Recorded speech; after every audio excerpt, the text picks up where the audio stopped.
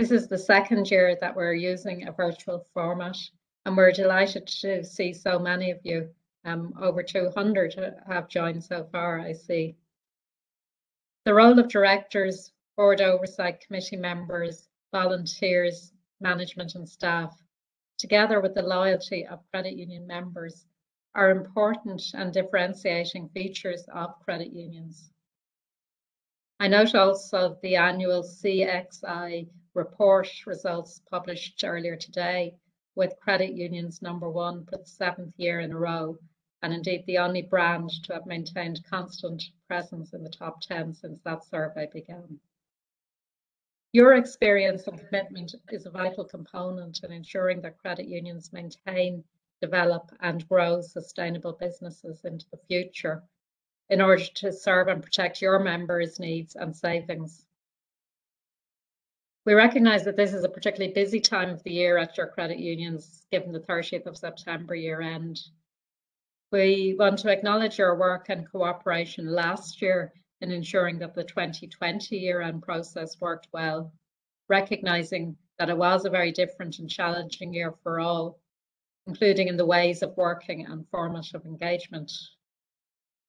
Our staff in the registry are committed to working with you over the coming period in order to ensure a smooth, efficient and professional process for the 2021 year end.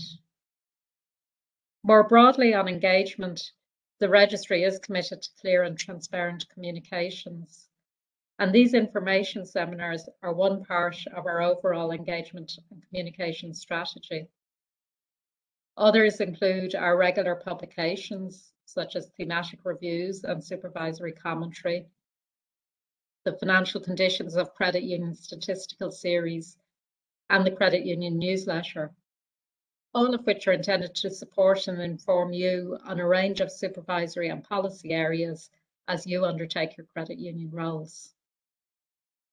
Now, turning to the information seminar for this evening, each year we seek to include presentations on a range of topical matters, including new items. In terms of the agenda, a number of my colleagues in the Registry of Credit Unions will present, some of whom you may know from previous years, and we also have some new faces. From the registry, we have Anna-Marie Finnegan, Mark Ward, Wendy Kearns, John Marr, Kay Keenan, and David Keelty. We're joined by a colleague, Raquel Diaz, from the Statistics Division of the Central Bank. The 4 sections that are on the agenda for this evening are as follows. Firstly, Anna-Marie will present on credit union investments based on our recently published report on analysis of investments. Secondly, Raquel Diaz from the Statistics Division will present on the key features of an upcoming ECB regulation on payment statistics. Thirdly, Mark Ward will present on a range of regulatory updates covering individual accountability framework, risk management thematic review, and 2021 year end. And Wendy Kearns will cover transfers of engagement. Finally, the 4th area, Kay Keenan will provide an update on MPCAS applications, and John Marr will present on credit union lending, providing an overview of recent trends. The presentations will be followed by a Q&A session, which will be facilitated by David Keelty. And in that regard, questions can be inserted in the chat box. Also, if you do have any follow-up questions on any of the topics covered here this evening, after you've had a chance to consider the matters, please do feel free to contact our office by email and we will respond. The full session, including the Q&A, will take about an hour and 15 minutes, so we will finish up by 6:30 p.m. As you will have noted from earlier, we are recording the presentations. That does not include the Q&A session. And these presentations will be made available on our website in due course. Copies of the presentations will also be put on our website, and a link will be provided to your credit union. In this regard, I want to acknowledge the work of my colleagues in enabling the supporting arrangements and setup for the session this evening, in particular Anna Marie Finnegan, Jennifer Inglis, and Vicky Dimitrova Brennan. So at this stage now, I'll hand over to Anna Marie for the first of the presentations on credit union investments. Thank you. Thanks, Elaine, and good evening, everyone. Just, I suppose, a little reminder, just in terms of if anybody wants to turn off their video before we start the presentations. So I'm going to kick off the presentations this evening with a short presentation on credit union investments, and this is going to focus on our recently published report, which was based on analysis we undertook on credit union investments. So I'm going to give you a quick bit of background on the investment framework for credit unions, and then going to give some background on the format of the report, then highlight some of the key themes and trends that were identified in our analysis, take you through the conclusions of the report, and then finally finish up with some of the supervisory expectations that we outlined in the report. Jennifer, you can just hit the next slide there. So I suppose before we talk about investments at all, I think it's just important to recap on the investment framework for credit unions. And I suppose the statutory provisions relating to credit union investments are set out in section 43 of the 97 Act. And more specifically, section 43(1) of the 97 Act includes a requirement that credit unions need to ensure that investments that they undertake do not involve undue risk to member savings. And I suppose that's the key factor that needs to underpin all investments. In terms of the central bank's role, section 43(3) of the 97 Act provides the central bank with regulation making powers. And we first made investment regulations back in 2016, and these include prescribing the list of permissible investments for credit unions. And obviously in prescribing and setting investment requirements, we're very much informed by our own statutory mandate as it relates to the protection of members' funds, and also that key provision that I mentioned at the top of the slide.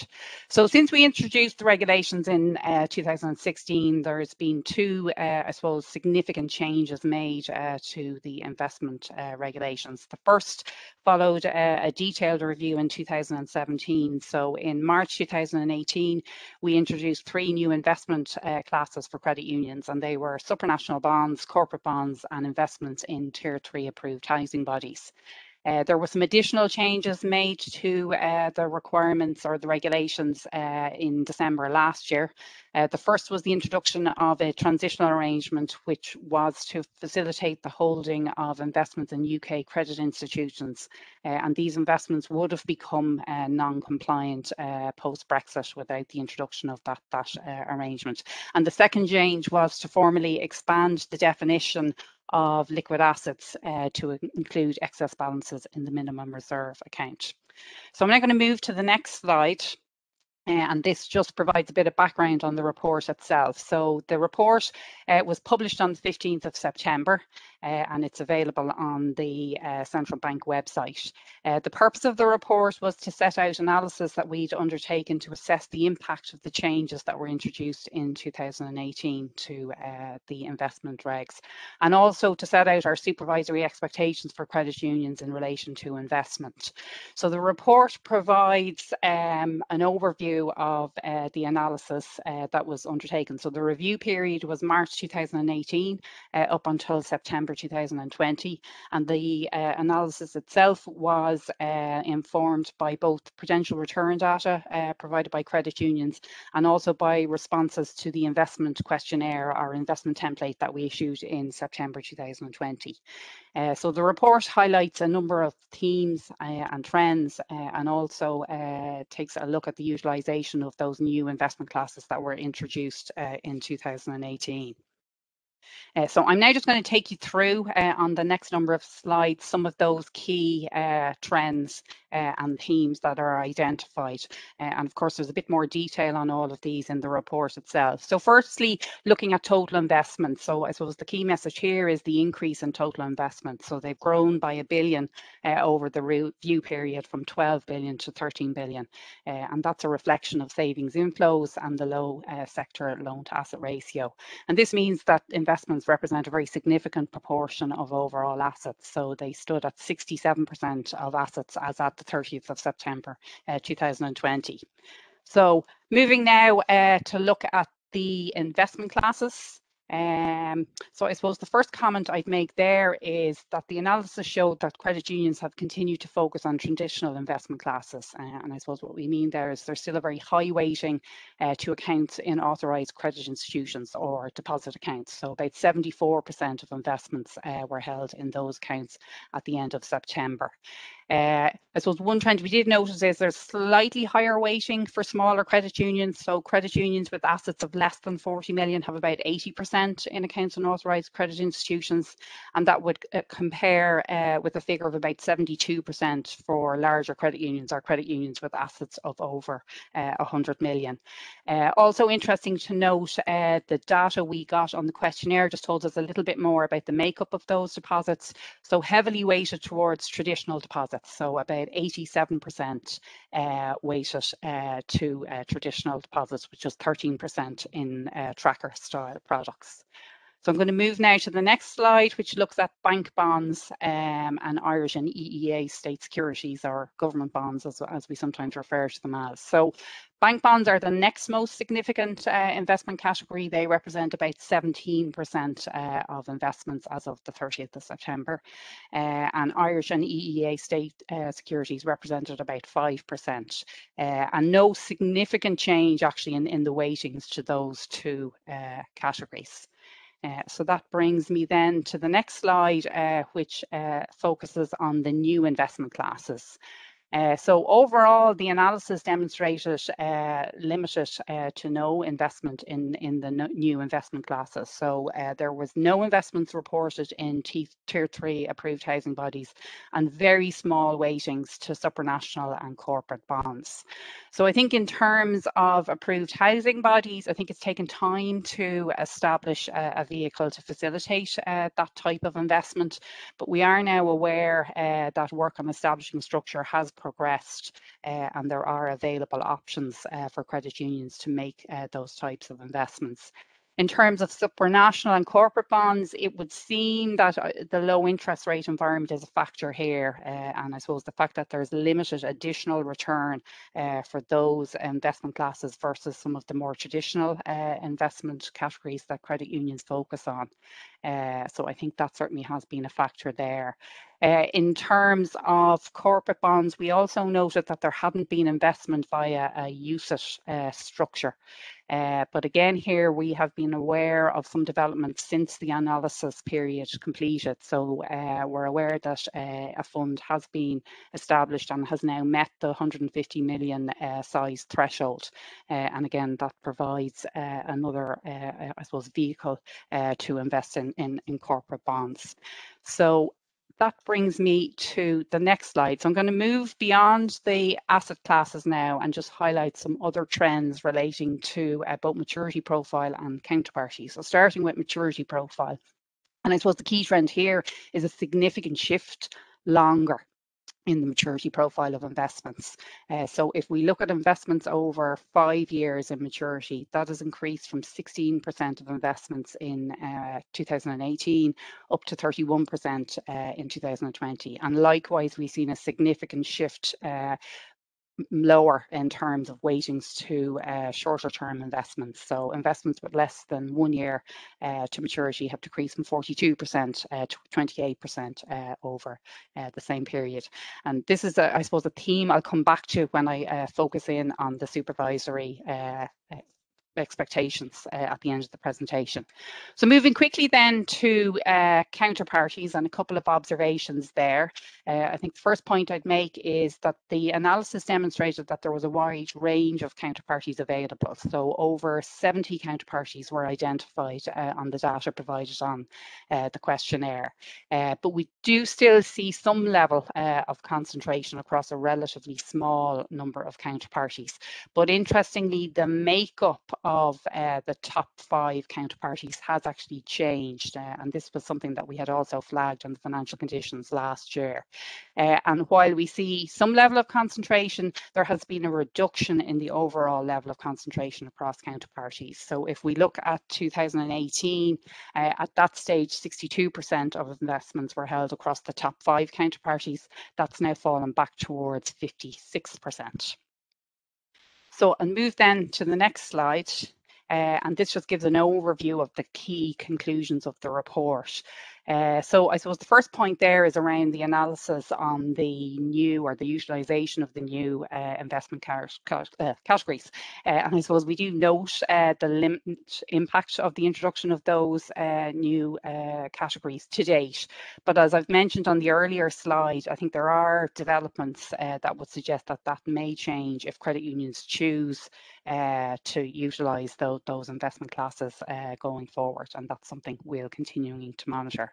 But I suppose the key overriding message of the report is that, having undertaken the analysis and consideration, we remain of the view that the existing investment classes and requirements as set out in the 2016 regulations remain appropriate, and they do provide an appropriate range and an appropriate opportunity for diversification to credit unions. Of course, taking account of the need for conservatism in investment portfolios, which is very much tied back to that requirement under Section 43 of the 97 Act. So just very quickly before I conclude, I just want to take you through some of the supervisory expectations that are set out in the report itself. And I suppose the key point here is, in undertaking the analysis, there was 2 key trends that sort of jumped out: that increase in maturity and the change in some of the counterparties was suggested of some change in risk appetite, which I think may be driven by the low interest rate environment and a desire to try and enhance yield. But I think the key message there is that notwithstanding the low interest rate environment, the risk profile of investment portfolios needs to remain appropriate. And the overall consideration, as I've highlighted on the bottom of the slide there, still needs to be the protection by credit unions of the funds of their members. So I think it's just an opportunity to reiterate that message. And the next slide, I'm not going to go through it in full detail, but it highlights, I suppose, how that can be achieved. And I think we're stressing here that the investment decision-making process is really important. And I suppose the overall key message here is that, for every investment decision, there needs to be careful consideration given. Credit unions need to ensure that they understand the risk profile of the investment itself, and that they're comfortable that it aligns with their own risk appetite, and indeed, I suppose, the risk appetite as prescribed within the 97 Act and within our own regulations. So that brings me to the end of my presentation. As mentioned earlier, if people have questions, they can put them in the chat function and we'll come to them at the end. So I'm now going to hand over to my colleague, Raquel. Thanks very much.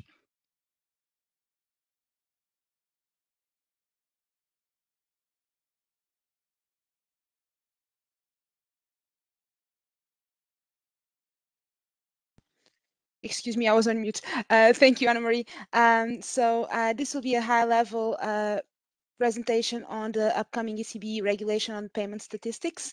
This was published in December 2020 on the ECB website, and it will be applicable from 2022. We have had a few engagements in relation to this, so this may not be new to you. And going just to the next slide, please. So we'll have a brief look at the reasons why we are updating the regulation. Why is this necessary, really? We'll look at the major changes in comparison to the current ECB PayStats regulation. We'll look at the derogations, and last but not least, we'll look at the supporting documentation that is available and the upcoming events we have planned in relation to this. So the payment statistics are necessary to provide an harmonized and comparable information on payments and payment systems in the EU. This is actually not entirely new, as data on payments is collected actually since 2007, and it's currently based on the ECB regulation addressed to payment service providers and to payment service operators resident in the euro area. So obviously this includes credit unions, as data is collected from credit unions since 2014 under the current regulation. In addition to the ECB requirements, the EBA has a separate PSD2 fraud collection, and this actually aims at monitoring the fraudulent payment transactions and the efficiency of the fraud prevention mechanisms. This data is then used for analysis of policy questions and to conduct of oversight of payment instruments and systems. In addition, obviously, we aim at providing information to the general public and to the market participants. So if we move then to the next slide, you know, while we just saw that this is not entirely new and that the collection of PayStats has been something recurrent, and that is obviously not new to you either, new developments in the payments area made necessary to update the existing regulation. So on one side, we have the retail payments evolving rapidly. So we have the instant payments, we have mobile wallets, contactless payments, cards, and mobile P2P, for example. On the other side, we have new user requirements that we need to consider. So we have the need to monitor cross-border trade and domestic activity. We have the need for higher frequency and more timely data. We have a focus on granularity, and we have also a lot of interest on the merchant category codes. So these are all reasons why there was a need to update the existing regulation. So if we go then to the next slide, we'll be able to see, so what is actually changing then with the new regulation. So currently we collect the annual payment statistics return that is due in by end of March for non-derogated institutions. So this gives us a T+3 months submission period. So as part of the upcoming regulation, data will be collected on a quarterly basis, and rather than the 3 months, we'll have 20 working days for non-derogated institutions. Then, if we look at the semi-annual requirements we have at the moment, this will apply only to the fraudulent data, so the data collected under PSD2. And again, it's at a T+3 months.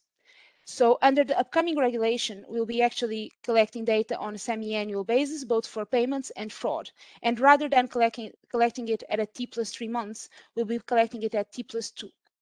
And this will apply for both the reduced reporters that we'll be talking about in a minute and the full reporter. So applies to all PSPs and PSOs resident in Ireland.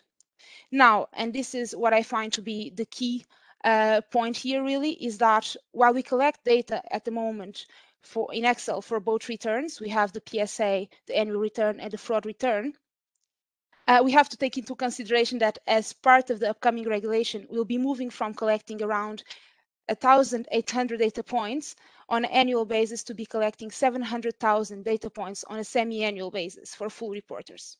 So we'll see in a minute the reason behind the increase, but it's really important to note that continuing to use the same solutions really wasn't an option due to the volume of data points, and that for that reason, an Excel template will no longer be available, and that will then rather be collecting data at this point in XML. The reporting instructions are actually available at the moment on the central bank website, and for anyone opening the reporting instructions, it will become very clear that this is a very challenging regulation from a technical perspective, and that while we can really support in terms of getting the data into the central bank, you may need to communicate with your partners to find a solution that suits your organization in terms of getting the XML files ready. The XML file and the XML transmission really was the best way we could find a balance between having an approach that would be too technical or too manual. So this was the best balance we could find. In terms of good news, what won't change is the submission channel. So we'll be continuing to use ONR for the purpose of submitting the data. And then if you take me to the next slide, please. So I referred just in a minute ago to the increase in terms of data points. So why are the data points increasing in relation to what we are collecting at the moment? So they are increasing because we are collecting data on new initiation channels, so P2P mobile payments, instant payments, all of this new detail has to be collected.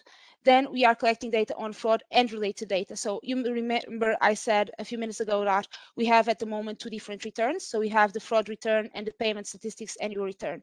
This will be basically brought into one, and we'll have now a single data flow, and we also have a methodological alignment. So we'll only have one return and one regulation.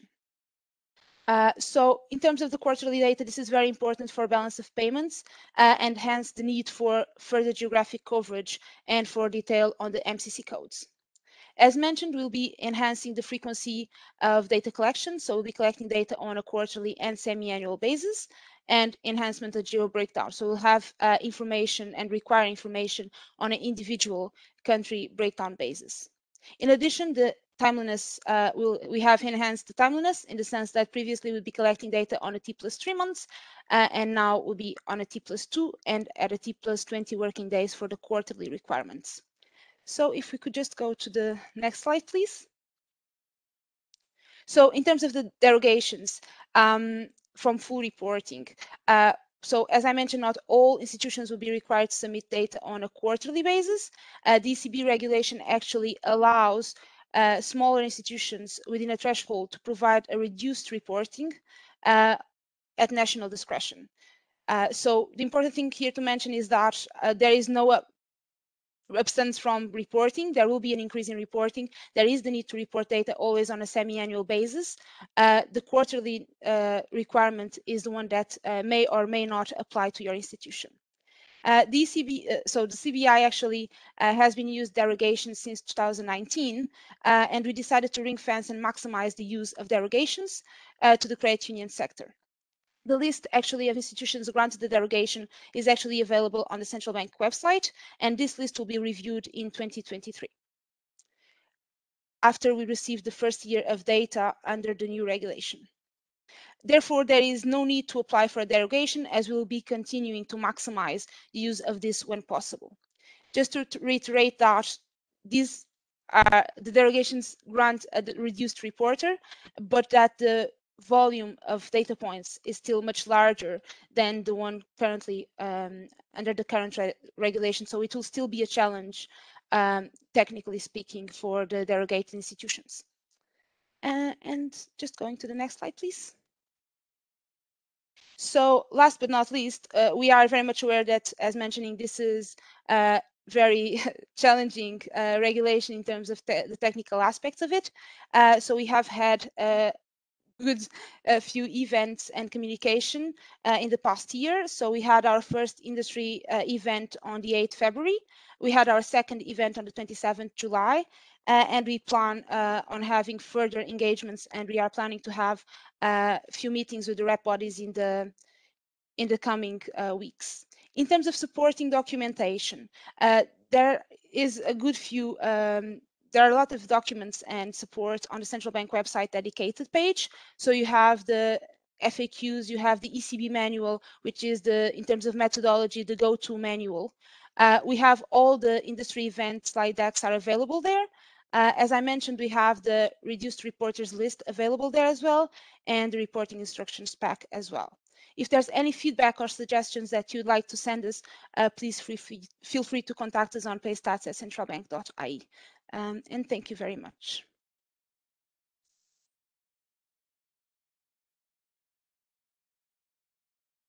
Thank you, Raquel, and good evening all. So as Elaine had indicated in her opening address, Wendy and myself will be going through some regulatory updates. So there are 3 topics that I will be updating on, namely the risk management maturity thematic review, the individual accountability framework, and finally, I will go over some important considerations for the 2021 year-end process. So first up is the Risk Management Maturity Thematic Review. So as some of you may know, the Registry have been undertaking this thematic review in the area of risk management maturity over the past few months. I think it's been evident from our supervisory work in prior years that greater ownership of risk management by boards of directors of credit unions really is critical to overcoming and addressing the reoccurring risk issues that were being identified over and over again. So this has been highlighted in our recent publications, and most recently in the 2020 PRISM Supervisory Commentary.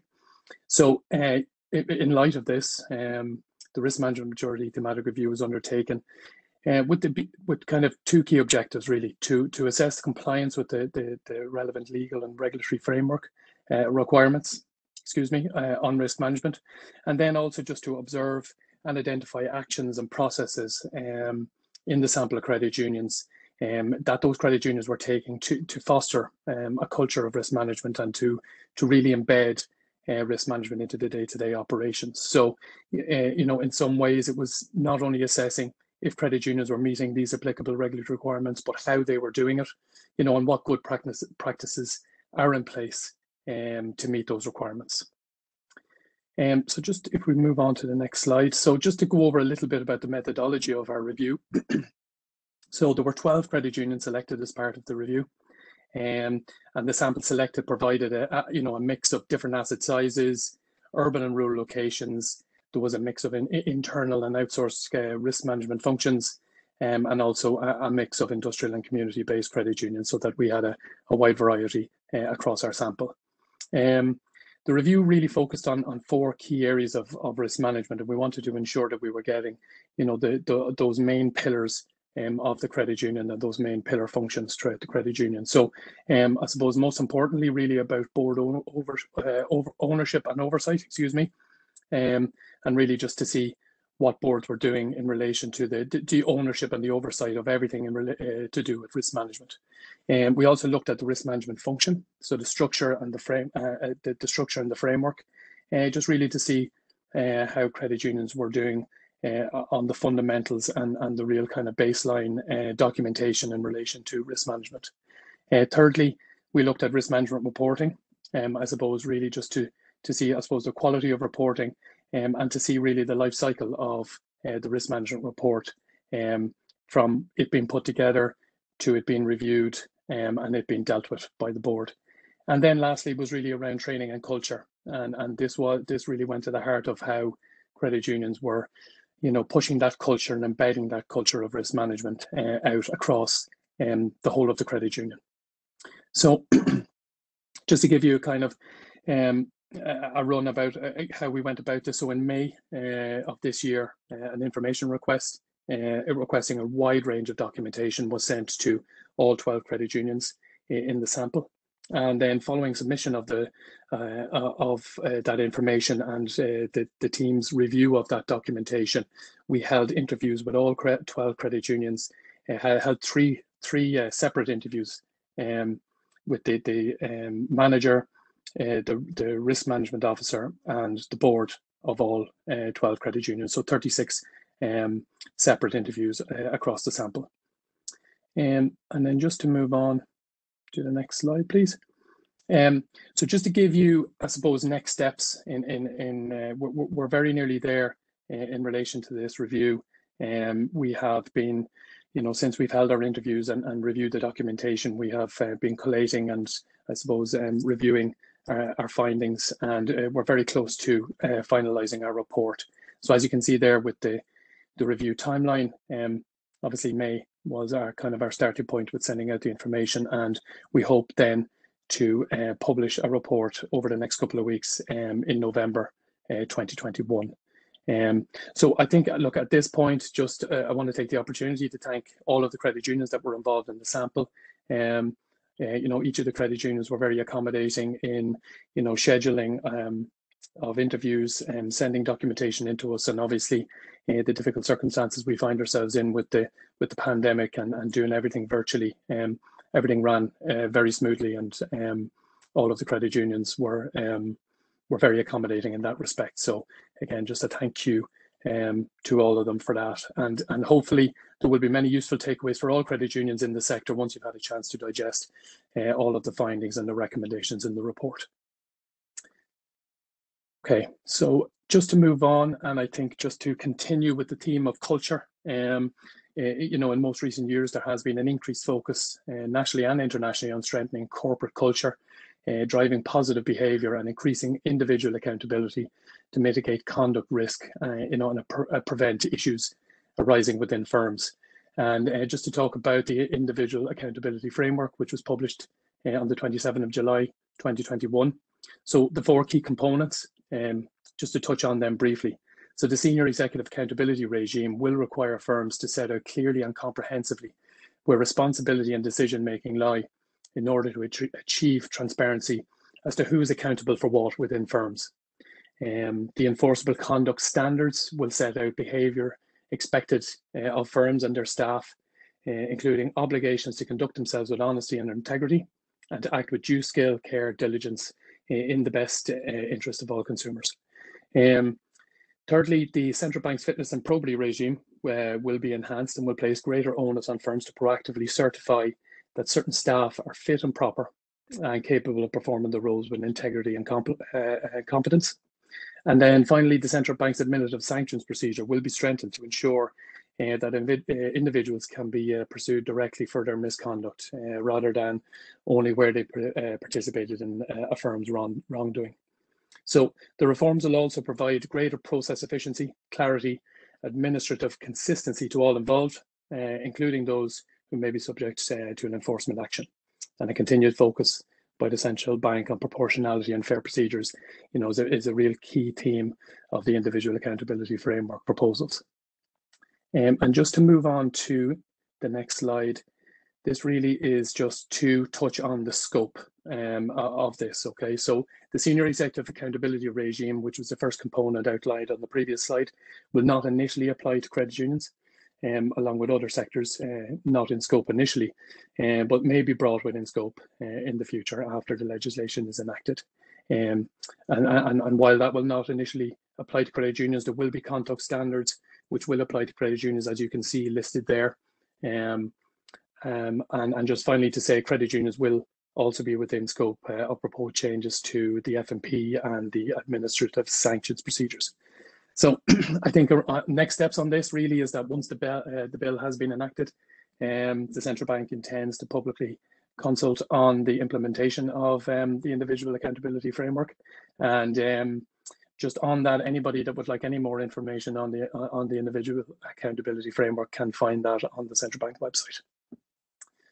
And then finally, just to touch briefly on a couple of key messages with regards to the 2021 financial year end. So firstly, you know, it's important to reflect and acknowledge the current macroeconomic environment. And I know we certainly don't need to labour the points on this slide, as I think everybody on this call is acutely aware of the difficulties of the current economic climate and the challenges it brings. And I think notwithstanding the widespread vaccination programme in Ireland, which has somewhat reduced uncertainty and the downside risks to the macrofinancial outlook, I think the recent surge in cases over the past week or so really does just remind us of the uncertainty and volatility that this pandemic can bring.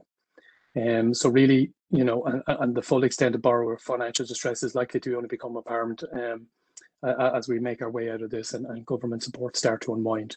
So I think all of those factors, as we can see there, look, all of those factors exacerbate the risks and challenges for credit unions, you know, which only goes to heighten the well-documented sustainability challenges that are already faced by many credit unions. So I think with that said, we just move on to the next slide, just to finally say, like, in light of all of that, just some important considerations in relation to the 2021 financial year end. I think, you know, first of all, I would say credit unions in preparing the 2021 account should take account of all the matters set out in the circular, the 2021 financial year end circular, which was sent out on the 7th of September 2021. I think all boards of directors need to carefully consider the adequacy of loan provisions and other asset impairments and prudent reserve management in 2021, given the economic outlook that we're currently faced with. I think, a key aspect of the 2021 year-end process should be informed identification and consideration of the key risks arising from COVID and Brexit. And then just to say, really, if credit unions should contact their supervisor and communicate closely with your supervisor where you are considering distributions, setting out rationale, how the proposal, demonstrate prudent, forward-looking capital reserve management. And then lastly, just to say, in the circular of the 25th of February 2021, we did recommend that credit unions pass a rule amendment at their 2020 AGM to ensure that they'd have had the option to hold virtual general meetings beyond the interim period, which did end on the 30th of June. So again, just to say, where credit unions do plan to hold a virtual AGM, they do need to ensure that they pass such a rule amendment and that this rule amendment has been registered by the central bank. So that's it from me. I'm now just going to hand over to Wendy Kearns, who will be given an update on restructuring. And if there's any questions on what we've gone through, we will have a Q&A. Just a reminder that we will have a Q&A at the end of the session. Thank you very much. That's great. Thanks, Mark. A very good evening to everyone. By way of just brief introduction, my name is Wendy Kearns. I am part of the intervention and restructuring team within RCU. This evening, I'll just be sharing some context and some information on credit union restructuring in 2021, providing some overall context and detailing some of the trends and motivating factors we've seen feature as part of TOE activity this year. So firstly, just to look briefly at the profile of restructuring to date in 2021. So in the year to September 2021, RCU have successfully completed 12 transfers of engagements, with transfer E asset sizes ranging from 49 to 387 million, and transfer or asset sizes ranging from 56 then to less than $1 million. So the registry has really seen a very broad range in total asset sizes of credit unions involved, as well as a very diverse risk profile for each of the respective TOE projects. We do anticipate a small number of additional TOE projects being finalised before the end of the 2021 calendar year. And of course, we'll continue to engage with credit unions considering TOE activity during 2022. So looking in slightly more detail at the motivating factors for credit unions to engage in a transfer of engagement. The first one we look at is around governance frameworks. So our experience has shown that credit unions seeking a more mature, established, kind of robust governance framework have used the TOE as a way to achieve this objective. It's also a method of addressing specific governance weaknesses within individual credit unions, really through the kind of combination of skill sets of the combined management and the volunteer structure. Another kind of motivating factor we've seen is around financial synergies. So look, many credit unions continue to experience a high cost to income ratio. This continues to represent a challenge to the sustainability of the sector. Cost related benefits can be achieved through restructuring opportunities. So for example, by the elimination of duplicate costs and more efficient operational practices. We're aware that a TOE process can represent a significant kind of cost outlay. However, we would make 2 points in relation to this one. So firstly, our experience has shown that the initial upfront cost can be recouped and exceeded by savings in the medium term. And then secondly, and where possible, RCU will work with credit unions involved to ensure that the costs can be minimised through tailoring the requirements of the TOE process. So overall, restructuring does continue to provide a way for credit unions to realise cost savings and allowing them to really achieve more efficient economies of scale. Another motivational factor has been around operational resilience. So again, credit unions have experienced an increase in their operational risk profile, partly due to the reliance on increasingly complex IT systems and outsourced service providers to conduct their business. Obviously, COVID-19 has played its part and has also increased operational risks as well. So the ability to really maintain pace with this rate of change has been a motivating factor for some credit unions seeking a restructuring solution. So then moving over, if we just look then and some examples of the solutions that we've seen that restructuring has provided to secure long-term access to credit union services. So the first one is around the viability.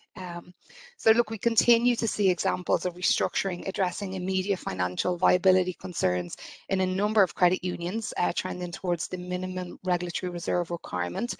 And in these cases, restructuring has provided a more stable and secure financial position into the future. It's also ensured the provision of credit union services to its members and really avoiding the need for more intensive regulatory engagement. Solutions around governance. So restructuring has again provided an appropriate and timely solution where some credit unions are experiencing significant weaknesses in their governance frameworks at managerial and or at board level. So like for example, a recent restructuring case completed by the INR team involved a transfer credit union that had a weakened financial position, but this credit union was also operating with a temporary management structure in place, so really offering very limited stability in the short term.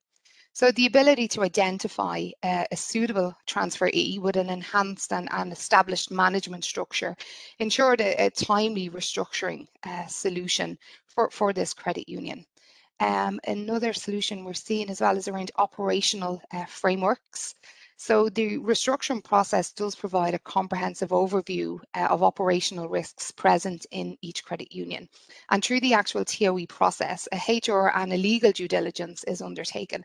And these reports really offer greater insight into potential operational issues. So for example, around maybe resource capacities. And as part of detailed remediation plans, restructuring really ensures that these weaknesses are addressed in a timely and structured manner. And there's always appropriate follow-up on these also where required. So just continuing on then on looking at RCU engagement. So obviously RCU will continue to work with credit unions to advance suitable TOE solutions. The Registry of Credit Union encourages credit unions to give consideration to future transfer of engagement activity by acting as either the transferor or the transferee, and really assess whether this may deliver on the wider strategic objectives of their credit unions. RCU will assist any credit unions explore such options as part of a restructuring solution. The INR team have extensive experience of the restructuring process and is really willing to support credit unions that are thinking of embarking on this process. So if your credit union is considering activity in this area and requires further information, there's a number of guidance documents available on the Central Bank website. Alternatively, if you want to speak to myself or my colleague James, we're more than happy to take your call and address any questions that you may have. So finally, and just to conclude, I'm sure you're aware it's International Credit Union Day falls this week. I think it's Thursday. And the theme of which is building financial health for a brighter tomorrow. And I really think that this ties in with what we do, because ultimately it is the objective that we seek to deliver in all of our transfer of engagements. So I will say thank you very much for your time this evening. I hope you enjoy the rest of your evening, and I will hand across to my colleague, Kay Keenan. Thanks, guys.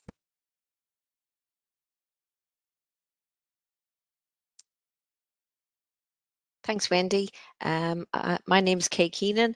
I work on the policy team, and I'm just going to give a brief overview of one of our additional services, MPCAS. So just go to the next slide. Yes, thanks.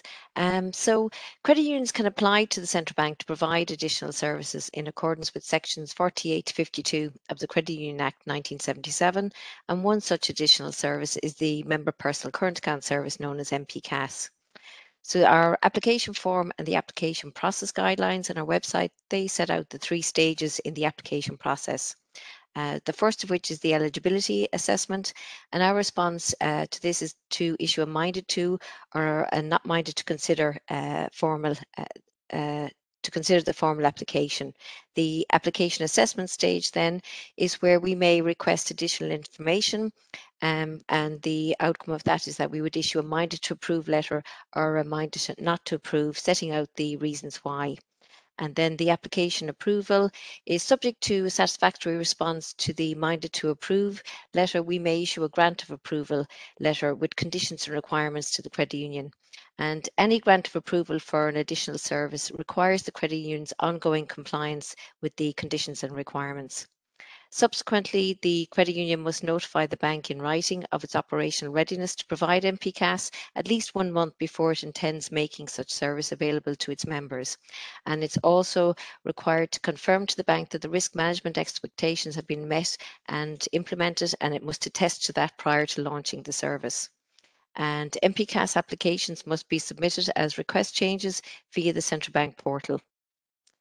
So just moving on. Two key considerations for approval of this additional service. So we're essentially concerned with the protection of member funds. So providing the service shouldn't put the credit union at material financial risk. The credit union should have the necessary competencies and capabilities to oversee, assess, monitor, manage and mitigate risks incurred in providing the service. And the areas that we assess include the credit union's PRISM risk profile, any existing RMPs. We look at the impact of any recent material events. We consider the balance sheet, the financial model, the credit union's operation model, and their business model. We are seeing more applications from smaller size credit unions, and essentially here we're referring to both asset size and membership numbers. So sustainability, costs, strategy, resources, these are all issues for credit unions to consider before embarking on applying for MPCAS approval. And we would say the extent of the fixed cost associated with the service, it can be difficult for smaller sized entities to absorb. And in addition, the service could potentially divert resources from other business lines in such smaller sized entities, coupled with the fact that a narrow common bond could prove difficult for smaller entities to develop the service. So we would encourage early engagement with the registry, and we would encourage credit unions to contact their supervisor in advance of submitting an application. So just to finish with some statistics on the next slide, thank you. So here you can see the number of MPCAS approvals to date each year from 2016 to 2021. So there have been 63 approvals issued, and we have 8 applications in progress at the moment. So thanks very much, and now I'll hand you over to my colleague, John.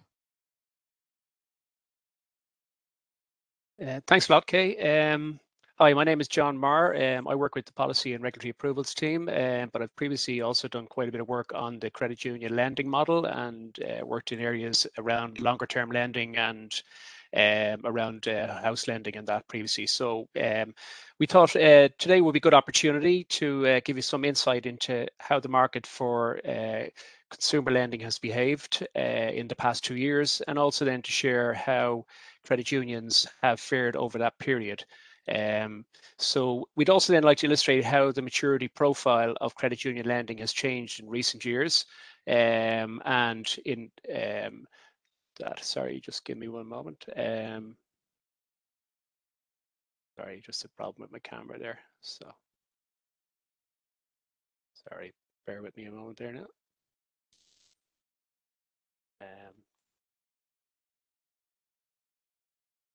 That should resolve that.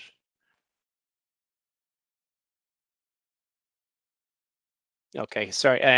So how the profile of lending has changed and continues to change over recent years, and I suppose the term we're using there is larger loans over longer terms. And then we might also just touch on the enhanced concentration limits, and maybe just give you a little insight into the notifications, applications, experience that we're seeing there. And finally, just some information sources. So if I maybe go to the next slide.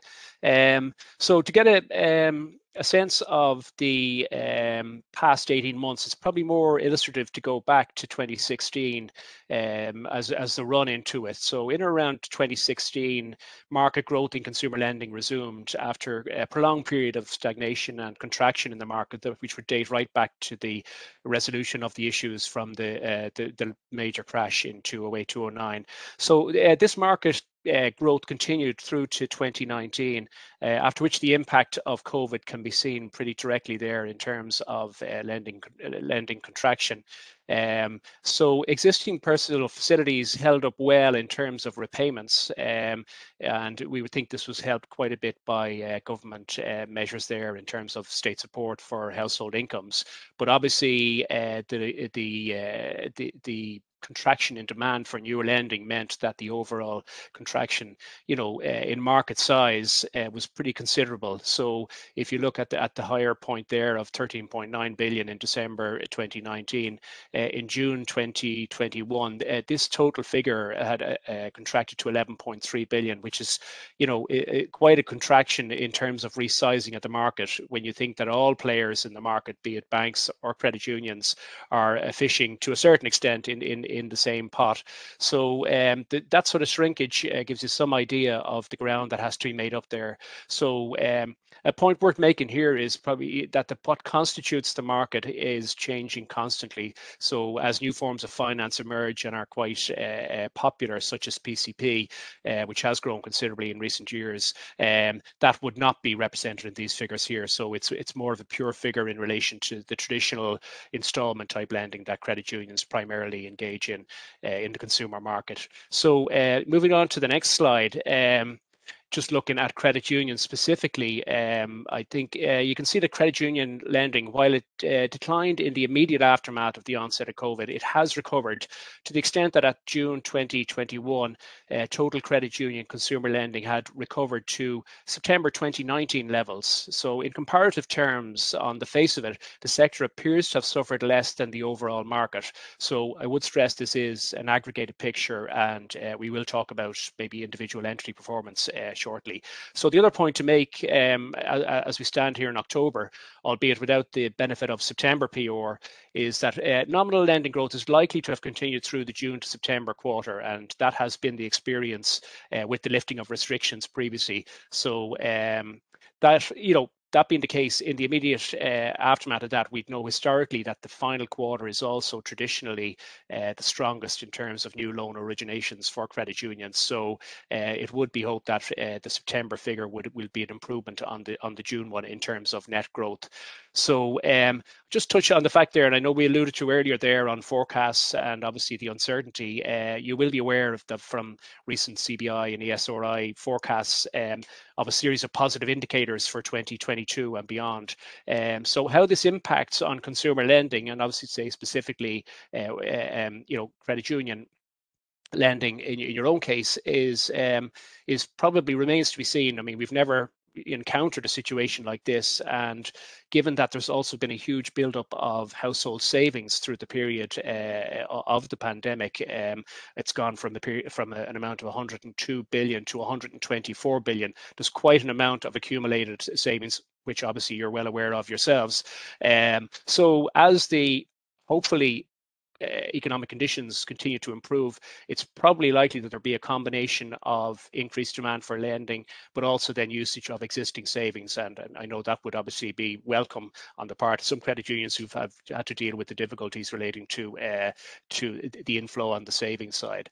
So maybe on the next slide, we'll just look at turning to, I suppose, individual credit union performance. We've been talking about the aggregated picture, which is obviously the 220 odd credit unions that are as credit unions individual entries, it's relevant to reflect on how they fare individually. So this is a scatter diagram which gives an indication by asset size, and I suppose the yellow line across the middle shows really the resumption of growth, as at June